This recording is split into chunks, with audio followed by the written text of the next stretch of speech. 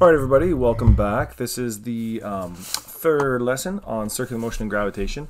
And here's where we're going to get to, we're going to go back and look at what we learned about gravitation last year, and we're going to kind of apply it to this context of circular motion.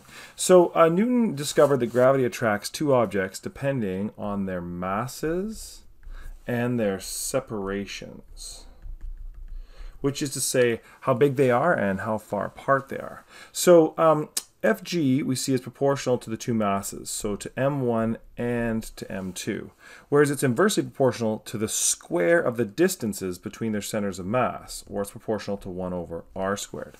So while this means that the bigger an object is, the more gravity, more attraction due to gravity you would feel towards it, the separation is going to matter more. Because the r value is squared. So for example, the sun is far more massive than the earth is, but we're more attracted to the earth because we're so much closer to it. So this leads to Newton's law, universal law of gravitation, which is if it's proportional to m and 1 over r squared, I've got m1 and m2 over r squared, it's proportional to all those things. All I need is this constant factor. And we're going to see this all the time in physics, where they're related proportionally, but in order for them to actually convert, say, into standard units of newtons and kilograms and meters and all that stuff, there's some sort of constant that we have to multiply it by to get it there. So G is our universal gravitational constant. And it's constant everywhere in the universe, and it has a value of approximately 6.67 times 10 to the negative 11, and the units are Newton meters squared per kilogram squared. So it really is just a conversion factor. It's one of the sort of fundamental rules of the universe that shows us how strong gravity is. And note that it is really, really weak. It is times 10 to the negative 11. So we'll see as we talk about more forces after this, like electromagnetic force, that the force of gravity is actually surprisingly weak. You need a really big planet before you're going to experience any serious amount of gravitational pull. So we're going to calculate the force of gravity between two 75 kilogram students as they stand 0.95 meters apart. And so we'll see here that Fg 6.67 times 10 to the negative 11, multiply that by 75 and then by 75 again, and divide that by 0.95 squared. Okay, so just a reminder too as we get into this unit that we're going to be dealing with really, really big numbers and some really, really small numbers. So I really want to make sure that you're punching your scientific notation into your calculator like this. It should be 6.67 and then E negative 11, which is the same as times 10 to the negative 11. And then you don't have to worry too much about brackets if you do that, because your calculator will know what that means. And so we can see that these two students will feel an attraction, but it'll be like 3.4 times 10 to the negative 7 newtons, which is very little. And so, like I said, you're going to need really large objects, really large moons or asteroids or planets or that sort of thing, if you're going to have any sort of gravity, force of gravity that you're going to really notice.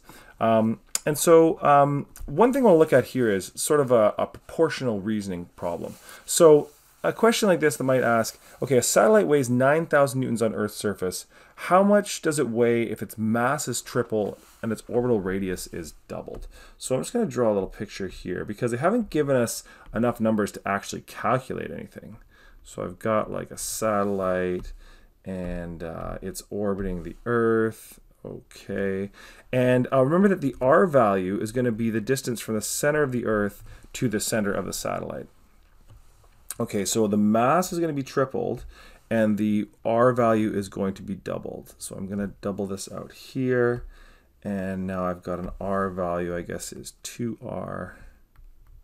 And I went from a mass of M to a mass of 3M. And so it doesn't really matter, I should point out, which mass you call M1 or M2, but just for practice, I like to think of the planet as M1 and then the object as M2. It really doesn't matter, but I'll sort of default to that. So we can see here that the force of gravity should get stronger because it's a more massive satellite, so that should increase the attraction between them. But then the gravity should get weaker because they are further apart, and so we have to have a way of reasoning this out. And I would suggest the way to do that is to go back to our equation here where we've got gm1 m2 over r squared, and I know that this original satellite had a weight of 9,000 newtons. So think about the factors that you changed. You kept some things the same and you changed others. So G is still the same, M1 is still the same, but then you tripled M2. Okay, so I might call this FG2. This is our new force of gravity, and that was FG1. And then we also doubled our radius. So this is 2r, but then don't forget that whole thing is squared, including the 2. So basically I have FG2, my new force of gravity. I'm just going to bring this 3 out front. Is going to be 3 times g times m1 times m2, all divided by. Now 2 squared is actually 4 squared, so I've got a 4 there, and then I've got my r squared. And what you'll notice is that the rest of this here, this whole thing, is the same as this whole thing, which equaled 9,000 in the first place. So I could just substitute 9,000 in there, and I would get, well, it's really just 3/4 of 9,000. And so this is just reasoning proportionally. This sort of makes sense. Basically, it should get 3 times stronger because of the mass, but it's actually going to get 4 times weaker because of the increase in separation. So if I just punch this in my calculator here, I've got 9,000 times 3 divided by 4, and I can see that 6750, my new weight is going to be 6,750 newtons. Okay. So I've kind of buzzed over this. I've sort of maybe assumed that this is something you picked up in a previous physics lesson, but it's important to recognize the difference here between mass and weight. So mass is literally the amount of matter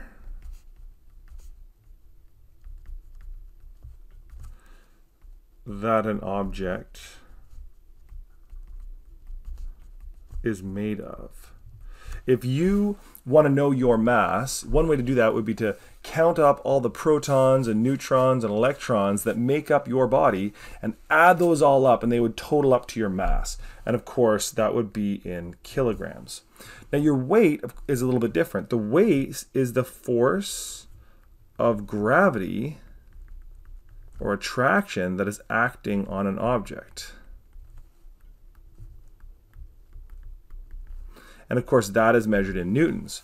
So while in everyday kind of language, we mix these two things up, we talk about mass and weight as being interchangeable, that's because we're all living on a planet where the mass and weight are going to stay relatively constant.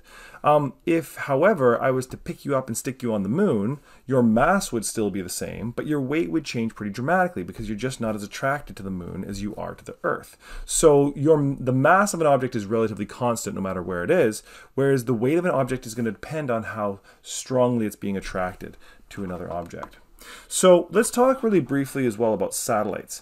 So a satellite that goes around the Earth, such as the moon or any of the artificial satellites that we have orbiting the Earth, the many, many thousands of those that are going around us all the time, it's going around the Earth and it's constantly falling. But it doesn't fall towards the Earth, rather it sort of falls around the Earth. So if we had a picture here of, if I have my Earth, and then I've got a satellite here, we could see that it's going to follow this path around the Earth, and it might be circular or it might not, and most satellite orbits are kind of elliptical, but that's okay.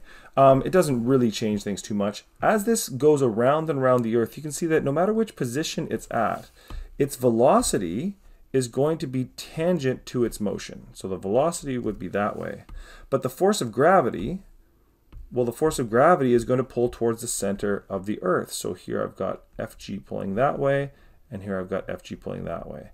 And this, of course, reminds us of our centripetal motion. So as long as this satellite is going fast enough, then the force of gravity pulls it down, and it keeps on moving in this circular motion, and it can do this forever and ever and ever. Now, these satellites have to move pretty quickly. to orbit the Earth, and especially ones that are close to the Earth have to move really quickly. But this is the exact same sort of weightlessness that you would feel, that you could feel here on Earth. So notice that as the satellite orbits around and around, the only force that's acting on it is gravity. And that's actually what weightlessness is. If you were in an elevator, okay, and for some terrible reason I decided to cut the cord and this whole elevator started to free fall, the only force that you would experience while you're in free fall would be the force of gravity. You would feel like you're floating up in the air, kind of. And that's why when you see videos of astronauts on the space station or doing spacewalks, they look like they're just kind of floating around. That's not because there's no gravity, that's because there's only gravity acting on them. So what about this? What about a 4,500 kilogram Earth satellite has an orbital radius of 8.5 times 10 to the 7 meters. What speed is it going to have to travel at? So if I have the Earth here and a little satellite out here, note that the orbital radius is the total R value from the center of the Earth. If I told you the altitude, that tells you how high up it is, but the orbital radius is this total distance here to the center of the Earth. It's literally the radius of the orbit. And so I recognize that this is moving in a circle, and anytime something moves in a circle, I'm kind of conditioned now to say, well, what does FC equal? I guess FC equals FG.